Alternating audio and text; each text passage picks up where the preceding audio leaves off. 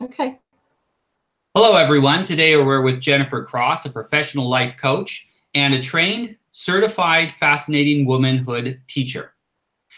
For more from Jennifer, please go to www.fascinatingwomanhoodclasses.com. The link will be in the description below. Jennifer, thank you so much for taking the time to talk with me today. Thank you for having me. I am so excited that we found each other, actually, because you've actually now, through me watching your videos and the people that you've talked to, I've been looking for you all for a long time. So thank you for having me on. Well, you know, we've been looking for the kind of information that you're sharing with us. And so I think it's a wonderful thing that we found each other. It is. I think the best way to start off would be by asking, why should women be interested in becoming fascinating? What are they going to get out of it, and who else benefits? Oh, great question. There's so many great benefits to fascinating womanhood. Can I give you a tiny little bit of history? Please, please. Thank you. Fascinating Womanhood, the classic book, which I want to show you here because this is this doesn't necessarily look like the book that Helen Andelin wrote, but she wrote the book based on a series of pamphlets. She wrote it in the 60s, okay? It had nothing to do with a counter-feminist movement. Helen had just written it because she saw value in it and helping herself and then women around her. And it just coincidentally happened to be at the same time. And so it got a lot of attention. It sold more than now 6 million copies worldwide. And that was back then in the 70s and the 80s. So the movement for fascinating womanhood started there and now is reignited. And I have the pleasure of working with Dixie Andelin Forsyth, the oldest daughter of Helen Andelin and her protege, and she rewrote the books. So now we have, you know, Fascinating Womanhood Vintage Edition, and able to speak this message to a 21st century woman and man, family for that matter, because it's such a great message. So foundationally, the principles would never change. They'll always be great. But the message, of course, you know, we talk different. It's a different world than it was in the 50s and 60s. I mean, please, we've got double the population on the earth now. So Fascinating Womanhood, the benefits are this. I think it begins first with it teaches a woman how to fully enjoy her femininity and her womanhood that has been robbed from us since anyone 65 years and younger, men and women. We have been damaged by feminism, by the evil part of feminism. And so Fascinating Womanhood is about bringing back femininity and inspiring women to live out that role and enjoy it. It has nothing to do with being subservient, submissive, weak.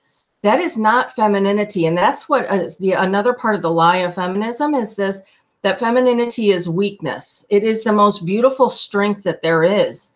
And so women have to gain by the Fascinating Girl, which is written for single girls, or reading Fascinating Womanhood, any of the versions, is reclaiming their femininity, inspiring masculinity, and having a lifelong love affair with the man of their dreams, if that's what they want. But if they, at the very minimum, they will cultivate this amazing self-image and confidence and become a mother to community. Lots of women maybe can't have children. Maybe they don't get married. Maybe they don't want to, and that's okay. It's about womanhood and embracing that again. So that's it in a nutshell. That's wonderful. And I'm sure, you know, it's not just the women that benefit, it's everyone, as you mentioned, the community around them, especially children. Children need their mothers, and a big part of the feminist movement has been separating families. You know, we hear a lot right now, people complaining about separating families. Well, feminists have been doing that for a long, long time. I wish we saw the outrage about that for abortion. Yeah, exactly. You know, I think it's interesting you mentioned that she started writing this not as a counter to feminism particularly. And I wonder if she even was really aware of a feminist movement happening. But what she saw, the weakening of the family structure, that was pre-feminism, like before feminism came along. And that actually, I think, opened room up in dissatisfaction in women to allow feminism to take root. And the key to feminism. Sorry. No, you're right. It gave them an excuse. Yeah. And I think the key to countering the negative impacts from feminism is not to fight about feminism. It's to help women learn the other way, the feminine way of living. And that's most women don't want to identify as feminists, according to most studies around the world. And if they know what else they can do, they'll even be less likely to identify with feminist ideas, not just actually as a feminist. So I think this is absolutely great. Great. What would you describe as the ideal woman, the fascinating woman? Okay, so the ideal woman is actually a concept from those original pamphlets from 1922, actually. So the way I don't know if anybody can even see this, but this would be a very rudimentary image of the ideal woman. And from a man's point of view, let me explain that. This is the ideal woman from a man's point of view is comprised of two aspects, the angelic characteristics and the human. And that's why you really need a class, because I know already it just sounds crazy what I'm saying. But an angelic characteristic, for example, would be understanding men. A simple thing, you think simple, I was never taught. And so the confusion, and I think a lot of the problems with relationships is women are expecting men to respond to them as if men are women. So when I get frustrated with my husband for not seeing the garbage can, I use this example all the time, that it's full. I get frustrated because he's not responding to the situation in the kitchen the way my sister would or my mother, because that's what I've been taught, that the men should be more feminine, basically, in a nutshell. That's what it is. And so when I started realizing and understanding men, I wasn't angry with him. I mean, it just doesn't, we get the little tiny things just go away. You let go when you understand he's focusing on so many different things that you're not focusing on. And that's not fair to expect him to see that when he's thinking of other things that are equally important. So I just ask kindly, hi, honey, could you take out the garbage? It's as simple as that. So something that I could ruminate on for hours in the day to be angry about with him becomes, hi, hon, hey, would you take out the garbage for me? Becomes a chance for me to give him a kiss and a thank you. You're so awesome. Or I take the garbage out, right? Instead of ruminating all day about, oh, he doesn't do anything around here. And then it's like this chain of negative thoughts that only because you're not understanding how men think. So there's 3 whole weeks that we spend on understanding men, learning to accept, admire, appreciate masculine virtues. I was not taught this as a girl. So when I first picked up the book, I was 24 years old. It was just, it was a wonderful thing. It was just wonderful. So we learn about angelic characteristics like developing inner happiness, cultivating deep inner serenity. This is a very attractive quality in women that we've thrown away to be CEOs and get the corner office while also trying to manage home. It's hard to do both. We fail. They end up in my counseling office at 40 years old because you fail either way. You didn't raise a family, but you got the corner office. Great, you got the corner office. You're alone. And women don't want that. Women want love desperately. All women. They're not even connected to what they're born to do. You were born with the ability to create life. It's the most amazing thing a woman can do. And it's so sad that it's sort of taken from us and minimized. So character, it's a lot about worthy character, about becoming a domestic goddess and like saying that's okay to stay home and want to be a homemaker. And then the other side, the human part, about the angelic. This side inspires feelings of worship for a man, for a woman. That feeling like I'm going to put her on a pedestal. I just love her. My dad, he's 85. He said he was raised knowing women were to be put on a pedestal, and they were on a farm. They were hardworking women, but they were all very feminine. And he always worshiped women. Women were treated with such dignity and respect back then in such a different way than now. And so the angelic characteristic characteristics inspire that, feelings of worship, and it brings him peace and happiness and love for you, angelic, celestial love. The feminine side is human, that radiant health, the radiant happiness, childlikeness, which women have a problem with. It's just girlishness. It's fun. I love the voice that you used when you asked your husband to take out the garbage, and even I can tell you sounded like a girl. You sounded like a sweet girl when you said that, and the way you smiled and your eyes showed a gentle sweetness. How can anyone refuse that? I think what's really important is a lot of men complain that women want to be put on a pedestal. The reality is they claim they want to be there without earning it. And you're talking about how they can earn it so that the man wants to put them there, not feels like, I have to. And right. And the woman feels like she deserves to be there. So I go into a whole thing about character and becoming an admired woman, because there's a balance there. Childlikeness, girlishness. When my husband wears his baseball cap on backwards, that man could get away with anything. It melts my heart. It is so boyish and cute. He's 56 years old. So if men can be boyish and inspire that in me, literally it melts I would forget everything if I was upset with him. If he's out mowing the lawn and that baseball hat's on backwards, he doesn't know this, by the way. Forget it. I don't care about anything, right? I mean, so if boyishness works, then of course girlishness, there's nothing wrong with it. So that goes both ways. And so that the human fascinates, those human characteristics are fascinating to a man. It captivates him. It enchants him. It amuses him. So therefore, it will kind of diminish all these little things in marriage and relationships that we get hung up on can be diffused with childlikeness in a second. And you can go and have the best day that you've ever had with your husband, or you can have the worst. It's your choice. And that's what we mean by we hold the keys. I'll try not to be.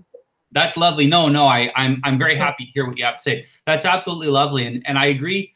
When you first explain that, so I'm reading some of the book and I see the angelic and human, and see I'm used to reading self-help books and things. So I can start to understand this, but I really see how a course is going to help someone take it in deeply. When you think about it, most women have had a lifelong course in counter feminine ideas. Mm-hmm. And it's so sad. Yeah.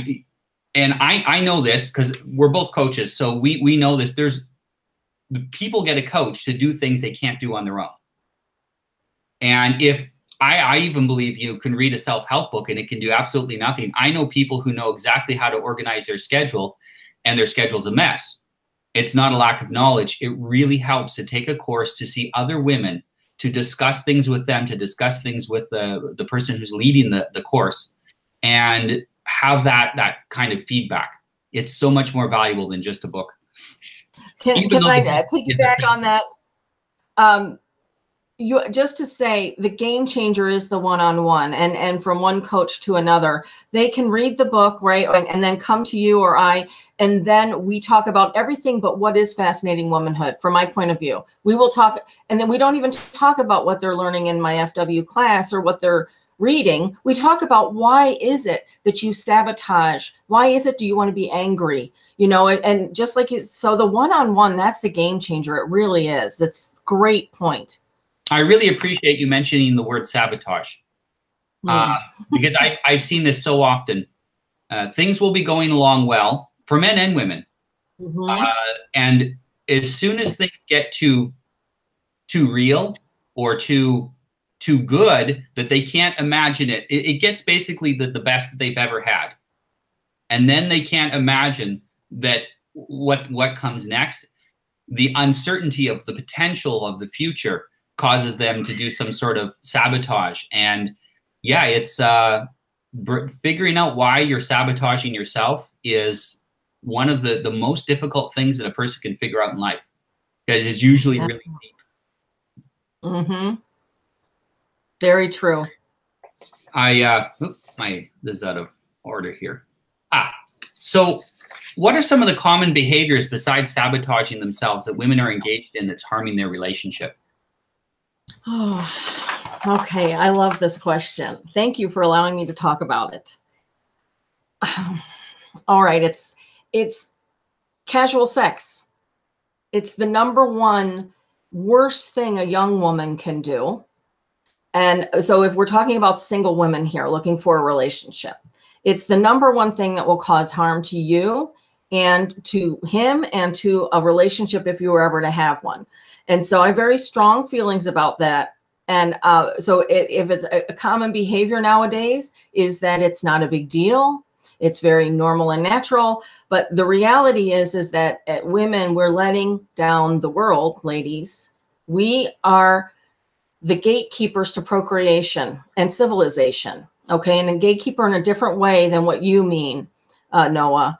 But so we have to make sure that the men that we are going to have babies with are going to be there to raise them and take care of us while we are going through that process, which is an 18 to 20-year process to raise a child to a human adult who's well-adjusted and productive in society. So don't minimize. Sex will lead to a baby. That's, use birth control, please. Absolutely. I don't want to get into that discussion, but that is the number one worst behavior that women are doing. And they're not only because babies are going to be born to single parent homes, but because women fall in love with men that they make love to. They call it sex, but the chemicals that are excreted for you, a man, are different than what for me. So females, we will, during the intercourse, there's more, I think it's oxytocin or one of those great happy feeling hormones. I don't know. It makes us fall in love with that man. So this is another lie of feminism. We need to have a book about all the lies. Casual sex is not, it's no such thing for a woman. She will fall in love with you. And then you wonder why she's kind of calling. Why isn't he calling? And then you're mad at him because he's not calling you. But there was never any agreement that you were even dating. This was casual. But I really like you. You don't even really like him. You don't know him. But it's a chemical thing that happens. We are mammals. So it's sort of like, it's just nature. So watch that. This is an important thing that we do. Creating human life. Let's honor it again. We don't. I mean, people will have abortions and gosh, I mean, that is going to be the greatest number one tragedy of the human existence. We're 500 years. We're going to look back on abortions the way, in 100 years from now, we'll look back on abortions the way that people today look back on slavery. That's right. And or the Holocaust or any kind of genocide.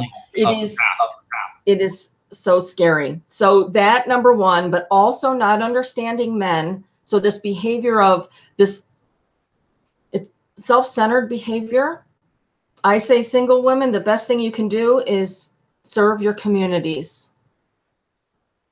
Yes, of course, you have to work and support yourself. I'm not saying not be educated. Be educated. You must raise the people of the world. Educate yourself in whatever that's going to be. Be productive. But serve communities. People need you. You are a woman of the world, of the, of civilization. Well, so we've forgotten our role. It used to be my great grandmother told me that when she was a girl, as soon as you were around 12, you got some responsibilities. And she would have so many younger siblings and cousins that she was always looking after some kid at some point, some baby somewhere.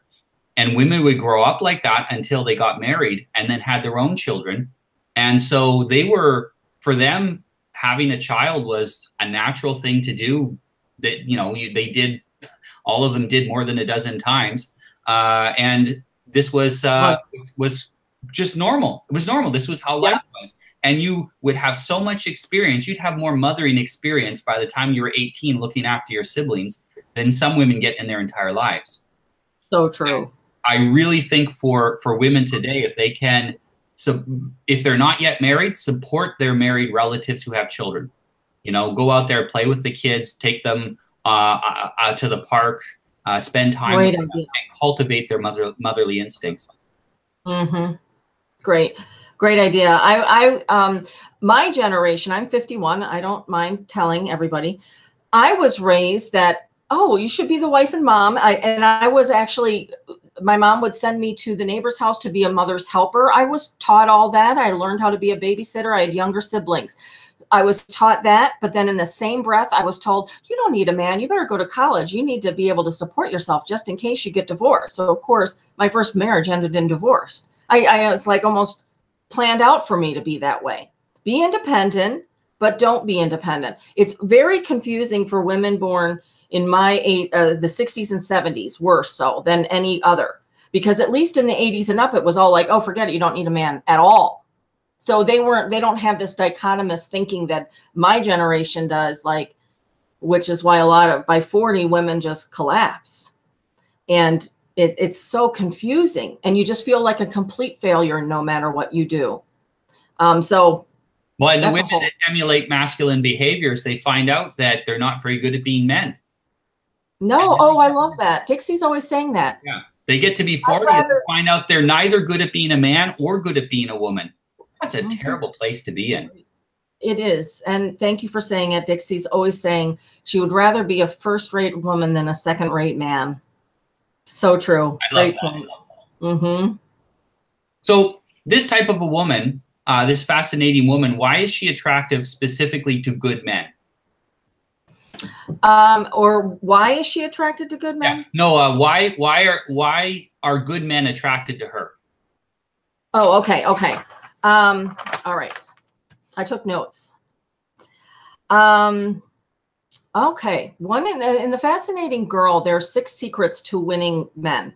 And that's a terrible thing to say nowadays, totally politically incorrect, but it's a secret to winning the right man. And I always say, attracting Mr. Right at the right time and not Mr. Right now, because Mr. Right now just wants one thing usually, not always. And everything I say is always take it with the bell-shaped curve. I'm just talking in general. There's no way I can talk any other way. So there are secrets to winning men. And it begins with understanding men.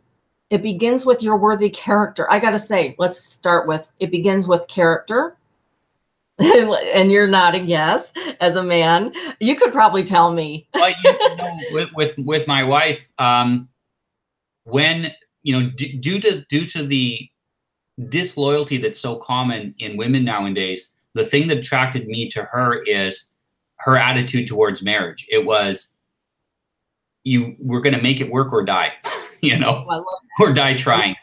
And there was the option to split up, the option to not make it work. And that was just not there. That was not an option. And, she was a virgin when we got married. So was I. And these were decisions we made because we knew in the long term, this would give us the most happiness.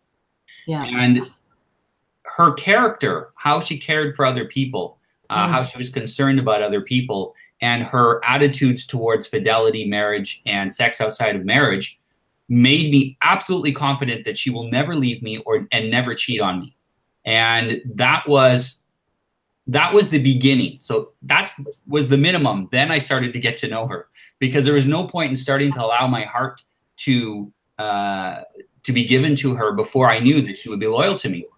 And I think for her it was the same way. It was a lot of the same type of attitudes that attracted her to me. And I absolutely, character is very important. And we actually see feminism purposely sabotaging women's character nowadays. And that's something a lot of men complain about. Yeah, they've ruined women, and also they're trying to ruin men. It's so confusing to me. But I wanted to say, the next thing I was going to say was gaining his trust. And when you were talking, my goodness, you said exactly that, is that when you trusted her, that she was really that kind of a worthy woman, you were like-minded, then you sort of were able to give yourself a little bit more to her. And the third thing is admiring masculinity. So any woman raised nowadays, what do we hear? Toxic masculinity. Nobody even knows what real masculinity is anymore. And if we do, then we think it's negative. I just have one thing to say: who's going to fight the wars? Because it's the men of the world that protect you all. and not that women don't, but men are more naturally inclined. You guys are able to compartmentalize these things that would damage women forever if we had to do them. And you're specifically designed to be able to protect and provide us. And the fact that we are trying to nurture that out of you is the demise of civilization. I mean, it's like to nurture out of the lion his desire to protect his pride. Well, I mean, example, my wife will tell me, oh, I'll mention something that I read in the news, and she'll say, please don't mention that to me. That's too disturbing. I can't handle it. I have to remain sweet and gentle with my son. And if I hear those disturbing things, it starts to stress me out. So women don't even do well hearing the disturbing things. How would they do in an actual war? And a lot of people think wars are things that happen far away to people we don't know. That sometimes is true, but it hasn't been, you know, the United States is every once in a while. In the West, we had wars in Europe just a short time ago. It was a little bit before that, there was a civil war in the US. Anyone who doesn't think there's tensions across the Western world now isn't been paying attention. That's what's so scary about the liberal thinking. How do you think you have your life that we have? It came at a price. Yeah. Well, you know, hard men carved civilization out of the wilderness, principally for women. We're fine living in a shack in the wilderness and pooping in the forest, as my grandfather said. You know, we'd be fine doing that if it wasn't for women who we love so much. We built civilization and indoor plumbing and lights and electricity in a warm house so that our women and children would be happy. And so that you could come home to that. There's nothing in the world more important. We all want to just go home. We go to work and women, but who's caring for that home? Nobody anymore. So and so many young men have given up on the concept of it. I think it wasn't with you, I'm not sure. There was an interview with someone from the MGTOW movement. That could have been, Sergey. Yeah, he was the most rational MGTOW man that I've heard. That's why we spoke with him, by the way. You which? That's why we spoke with him. Yeah. That's what I figured. I figured that. And there are so many young men who've completely given up on even the possibility of it. You know, they're very concerned about statistics as if it's a gamble of some sort and it's all random numbers. And this is the collapse of civilization. When men no longer have anything to fight for, they fight for everything. Wow. Or you get conquered, one or the other. And we're in a crossroads. I think the men have gone frozen, just gone frozen. You know, pizza, beer, and video games. Who needs a woman? I'll just buy her. The MGTOW movement is very scary, but I get it. We totally understand why women it's our fault. Yeah. Stop. I honestly, I deeply believe that the start of feminism was partially men's fault for abdicating their patriarchal duties in communities. Thank you. And I think it had a lot to do with the rise of rampant alcoholism in the mid 1800s. I feel like you and I could be brother and sister. Yes, exactly. I say it's alcoholism really did. And men let us down a little bit. So the women had to come in, and then it was. Well, the first women didn't want the vote at first. They wanted dry areas. They wanted no alcohol. Okay. But that's a law. Lawmakers do the laws to get elected. It's just people pleasing. And they only wanted the vote for the purpose of voting against alcohol. And after that, they didn't care.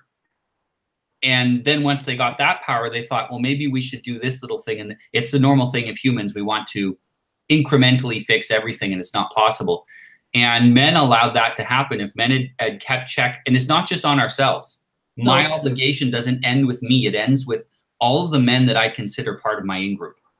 I'm responsible for policing myself first, and then them.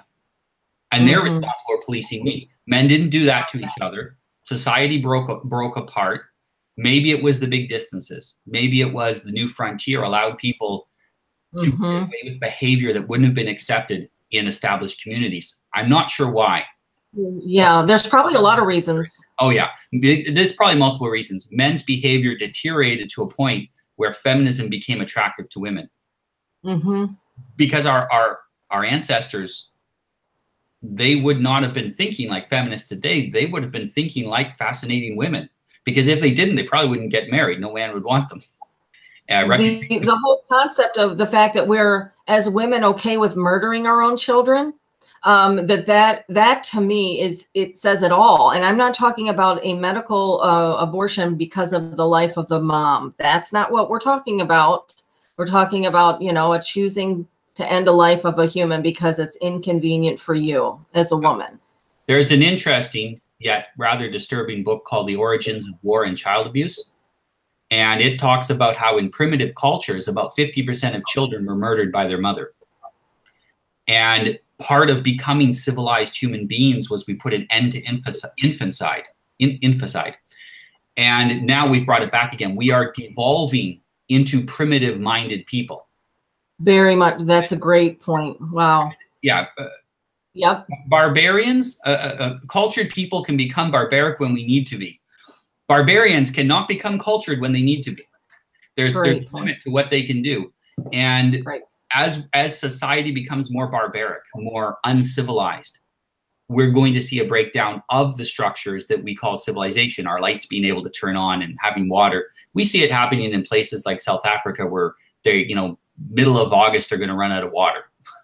Yep. You know, 20 years ago, that would have been unimaginable. Mm-hmm. And we need to change that. And I absolutely agree that for me, I don't see the change coming from politics. I started my project to start the change in the individuals creating better families. Yeah, it's the family that will change. It's the family that made, well, we say in America, is the family that made America great. One of the reasons it makes countries great is the family. So yes, it will be okay, I think. It'll be okay. And I think very often difficult times end up weeding out bad ideas. So we're hitting some difficult times, and people who are governing their lives by bad ideas are not going to be able to survive what's coming. They really aren't. No, those who are... Like on a biological basis, if men continue to marry men and women marry women, and I don't know. I don't see that. If everyone who doesn't like children doesn't have them, and we do know that personality is partially genetic, at least close to 50%, depending on what study you read, what'll happen over time is the people who do have children will be the only ones, the people who want children will pass on the genes of enjoying family, the traditional cultural, and they'll pass on their culture to their children. And things will correct themselves, but it'll be messy. The self-corrections are always messy. So I think great. Let's continue on. I'm curious though what a fascinating woman would be looking for in a man. So if you're a man and you want to attract a fascinating woman, how would you do that? Okay, a fascinating woman would be looking for a man who will make a great protector, provider. That's it. Someone who is a family man who wants to protect and shelter her so that she can live her full role as woman, as his helper. And so where do you find this man? Well, he's working. That's where he's working. He's working. He's hardworking, you know, so maybe you work, you know, that's maybe where, but with the knowledge that when you're raising your children, you will be home. And so the two of you, if you're like-minded, you can figure out, I did when in the 90s, we had one car. We didn't go on vacations. I walked to town and I was able to stay home with my daughter while my husband worked, and we didn't make a lot of money starting off, and we bought a house and everything.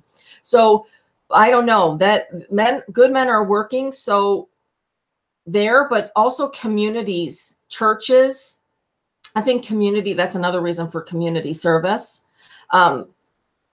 philanthropy type of projects. If you're involved in any sort of religious community, because I would love for men, and this is what I just know I've read about you, and you're wanting to inspire men to take care of the women again and the dating and controlling that, because I could have really used help. My dad had no idea what to do. He was told, go let her do her thing. It was bad in college for me. It was bad. I mean, women need to be protected from other men and from ourselves. We don't know. We're naive. Well, and women naturally have to have a high level of agreeableness. It's one of the 5 basic traits. Great point. They have to be very agreeable to deal with infants. Everything about women, their psychology and biology, is based around having children. As a man, I have to realize my wife doesn't exist primarily for me. She exists primarily for the children. And I get secondary benefits from all of that. And that agreeableness is necessary to deal with a screaming infant at 3 o'clock in the morning when you're already tired, especially when you got multiple children. The problem is that agreeableness. And men, on the other hand, are disagreeable because we have to deal with stubborn animals and other stubborn men. Problems. And problems. And I mean, if we gave up over everything, if we allowed nature to bend us to its will, we'd all be dead. Right. We have to bend nature and the world and the universe to our will. And that requires a certain iron fortitude that allows, like I always say, there's 2 ways to measure men. They are either good at being men or they are good men. Now you can be both. If you are good at being a man, that means you have a lot of masculine characteristics. So you are assertive, you are physically strong, you are able to lead other men. And then being a good man is virtues such as honesty and integrity and loyalty and the other and tenderness and the other things that make a man good as well.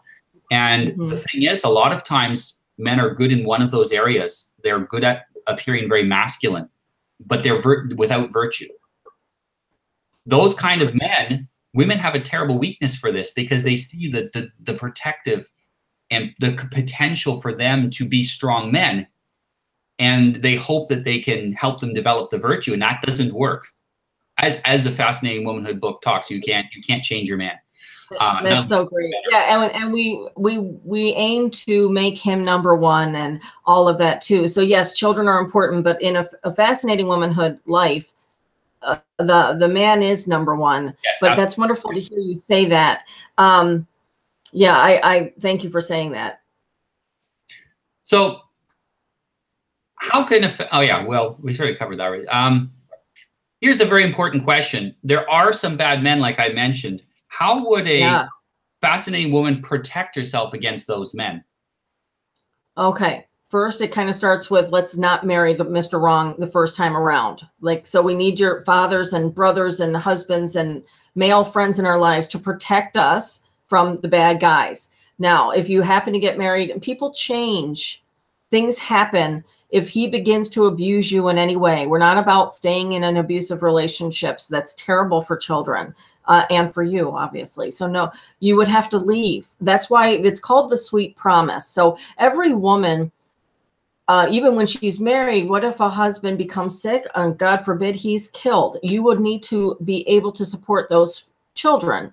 So the fact that the idea that women should be totally dependent, that was a lie again of feminism to make you feel like, oh, I better not be too dependent because what if he divorces me, or what if? Well, yeah, what if? You probably will. Women, you will have to work. We went back to work to help through the war to support our guys, right? So that's the sweet promise. Women, he needs to know that although you are home caring for the children and he is taking care of all of that, that in the drop of a hat, you could come in, and if he was sick, you could pay the bills. You could make sure the lights get shut off. You could budget your money and be frugal. These are all things that are important feminine things women should learn, and they will support the man. They're not negative. I don't know. I hope I answered the question. I like what you mentioned there about the feminist lie that there's either you're 100% dependent or 0% dependent. Yeah, it's very codependent to me, the feminist movement. Yeah, almost all the feminist lies are based on some kernel of truth, and then it's distorted. In fact, very black and white thinking. Yeah, the worst lies. I mean, the most persuasive lies in civilization, in culture, are lies that are partially true. Yeah. Because what they will do is they'll point to the partial truth part, which you can't argue against because it's true. And they will say, therefore, we must have, and they have a twisted or distorted outcome to it. And I think that that's very important, what you're saying. You know, and part of that is husbands creating space to for their wives to continue to have skills. You know, yes, very important. It's a little different. Like I said, my great grandmother's time, they had at least 12 kids, every single one from that generation. I think that was the least number, was 12. Some of them had 16. If you have 16 kids, you probably can't work outside of home.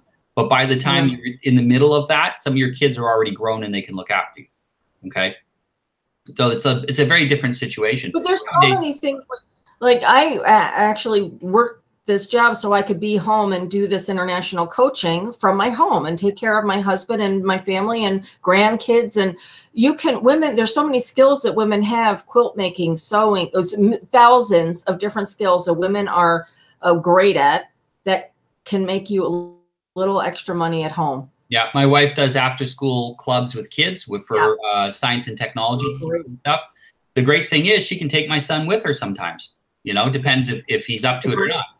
And so that means that he gets the fun of being in and learning too. She's with kids all the time, which she feels very comfortable doing. And it's a job that if she put a couple more hours in, would be enough for the family to live on.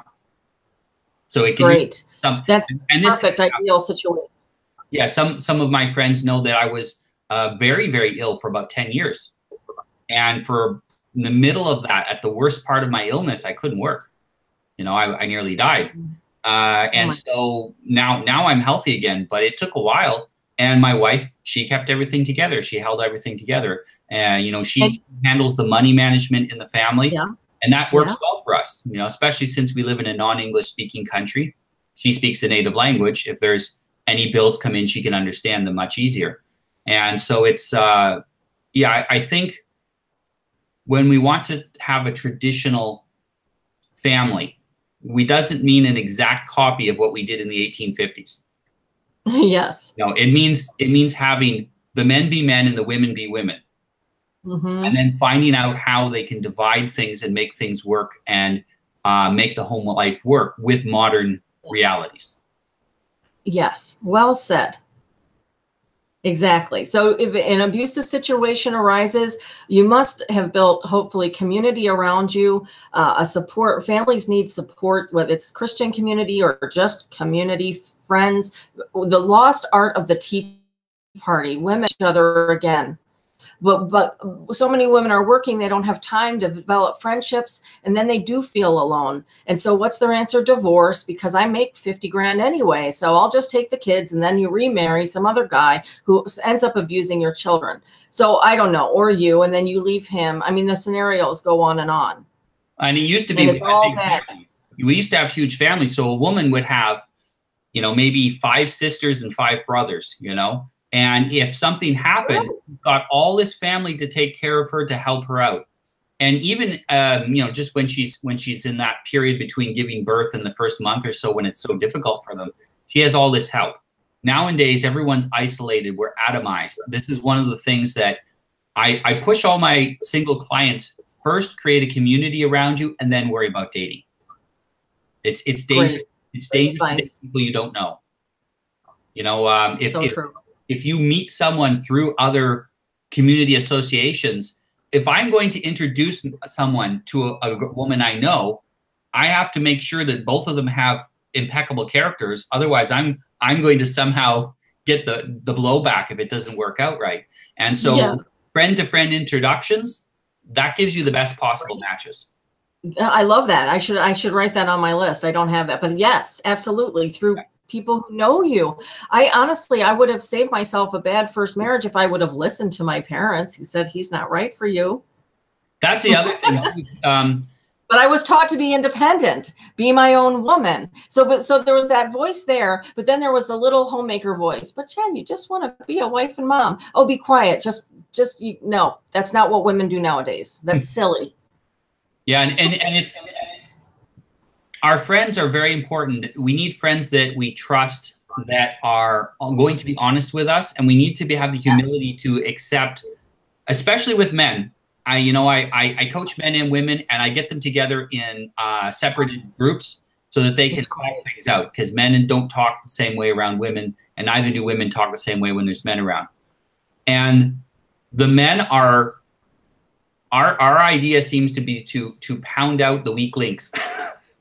And we really were tough on each other, but we Wow. need it. We need it. And we love it afterwards. And it's like, if you're in this group, we think you're already good, or we wouldn't have let you in.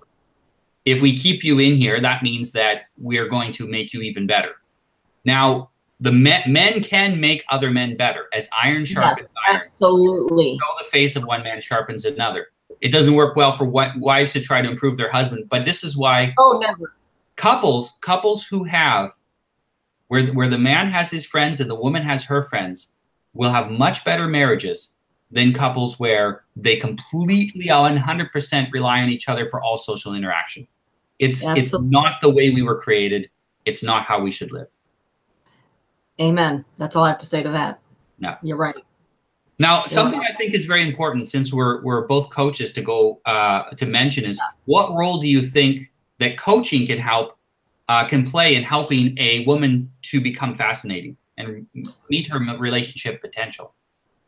Okay, great question. It's going back to what we kind of said, or you said it in the beginning, the one-on-one relationship with someone removed from your life. So it's a completely non-biased ear hearing. First of all, it's just someone to talk to. We need to be able to talk to someone, right?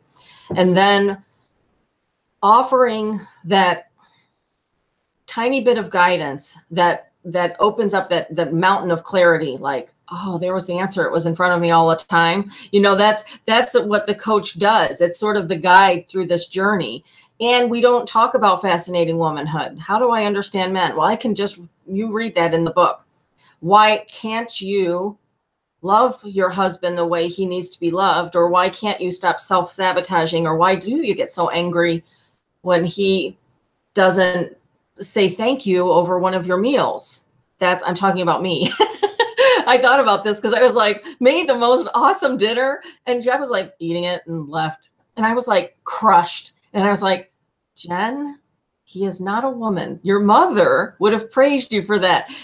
He's just, it's so I let it go. It's so free. He ate it, and that's an endorsement of the meal. Thank you. Yes. So well said. And that could have, again, women, then you would have gone 6 whole hours ignoring him, cold shoulder, all the stuff that we do. So that's what coaching is helpful in. It's like, why can't I be deeply have inner happiness? Why doesn't he put me on a pedestal? I don't know. The whole one-on-one coaching is so great. To me, it's more effective than counseling. And I know I've done both. So counseling, not that I'm ripping on counseling, it's fabulous. It's necessary, but coaches are deliberate. It's very specific and it's quick. I think it's in getting to the solution, because we want to solve our problems quickly. We need help now. So that's the reason for the one-on-one. What I didn't have, I had the book for 25 years. It was my best kept secret. I couldn't talk to anybody about this book right here since 1993, until I became a coach and was coaching women in health and wellness. They were getting healthy, losing weight, feeling great, feeling beautiful. That's a whole other component of we didn't even talk about. And then they wanted love. And I thought, oh no, Jen, you got to talk about FW, because it's the only thing that works. And so then I'm like, well, I don't care. I was old enough by then. I was like, I don't care. And then I lost some clients, but then I've gained a whole new life. And it's an amazing, amazing adventure. And to have the book rewritten too. But I hope I answered your question. I get a little off, but that's a woman thing. That's okay. No problem. You were mentioning the contrast between counseling or therapy and coaching. Oh, yeah. And I tend to describe it to people that therapy is how you deal with your past traumas and how you overcome them, unearth them, overcome them, and bring yourself up to a level of normalcy. Yes. Coaching is how you, when you're at that level of normalcy, how you make your life extraordinary. It's how you go beyond what you could do by yourself. It's the doing. It's like, how do I do it? How do I really change? Okay, I know I've had the trauma. I can experience the trauma without feeling that horrible feeling again. Yeah, thank you for saying that. You just said in way less words than I did. The difference. It's amazing, because a lot of people, they'll say to me, I've had 3 or 4 sessions so far, and this was more useful than 3 or 4 years of therapy. And Yes. therapy tends to progress slowly because it's not saying you need to, you have anxiety because you're not doing the things you need to do. And that's your brain telling you that you need to do something differently. All anxiety gets blamed instead on some past trauma. Well, the past trauma might be why you're not doing the thing you should do. It's like, are you unhappy? Just start smiling. Like, oh, so true. You know, practice. I'll have people show me a smile. What does a smile look like? And I will get them to bite a pencil so they smile. Yes, I love this. You do that a little bit, and do you feel better? Yes. Maybe part of your problem is you need to do different things, and your anxiety will go away, and then you can deal with your past trauma. You know, yes, and I have to segue. I have to segue into this because I know we're about ready to wrap up. But that's what Fascinating Womanhood for the Timeless Woman is all about. It's well, not all about. There's a lot to it, but that's the next book coming out, and I know that's one of your final questions. Yes, I'd like to know a little bit. What is the workshop cover? And we talked a little bit. Actually, we already talked about why they should attend it. Is to have that direct impact. You can mention more, but I'd also like to know what's coming up in the future regarding the Fascinating Womanhood book series, and also there's the Fascinating Girlhood. Our girl is one as well. Girl, there's so much coming up. First of all, if you were to go to a workshop or a class, an online class, we talk about things like what is celestial love, the ideal woman, what becoming the ideal woman, how to accept, admire, appreciate, making him number one, understanding the masculine pride, offering sympathetic understanding, how to listen, what is feminine advice, how to give feminine advice. This is one of the best things we teach. The role of a woman, the role of a man, becoming a domestic goddess, how you can embrace that. We talk about femininity. That's a whole chapter. Radiant health, radiant happiness, and childlikeness. That's in a basic class. And then I have classes before you even get into FW that really are foundational, like self-esteem, self-confidence. And so you will, in order to even become a fascinating woman, you have to deal with all of if you're insecure, and that we have to deal with what's going on with you personally. It's a character thing. That's why the whole thing is about character, and and women are so great where we love knowledge and we love that self-improvement. So this is great. We start with that. And then after this is Fascinating Womanhood Vintage Edition. So this is what we're teaching now. And unfortunately, I don't have the new cover, but the cover is beautiful, and it's something like this. So this is the book, The Fascinating Girl. I do classes for ages 10 to 14 and then 18 and up.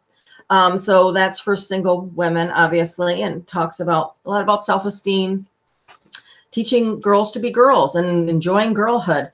We also have the updated vintage edition of All About Raising Children.